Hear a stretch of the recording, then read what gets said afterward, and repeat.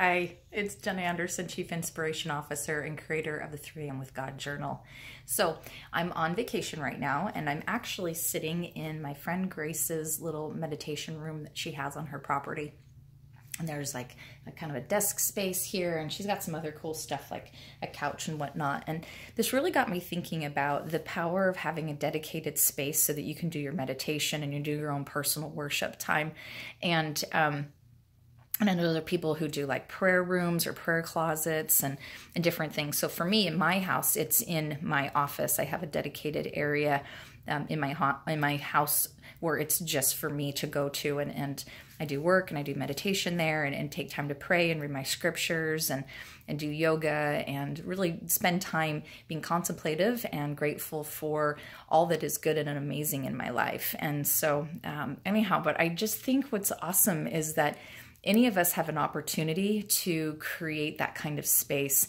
And it doesn't have to be a totally separate designated building like what Grace has here on her property, but you can absolutely find for yourself what that might look like so that you yourself can create a little bit of a designated area for you to commune with God and to find yourself prayerfully reaching out to Him and really delving into your scriptures and delving into journaling and those kinds of things so that you can have that space and that time for yourself to be able to really connect with God. And you don't have to do it at church. You don't have to be in the temple or a cathedral or wherever it is that you're going. You can do it even on a regular day and find that quiet time. And so look for that for yourself.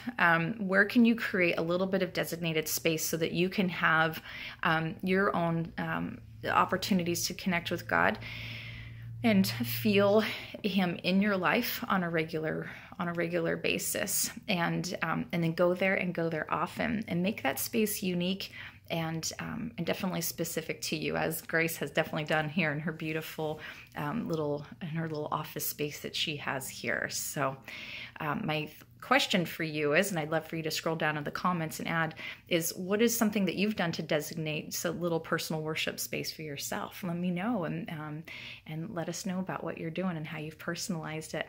And remember always that God has a message for you.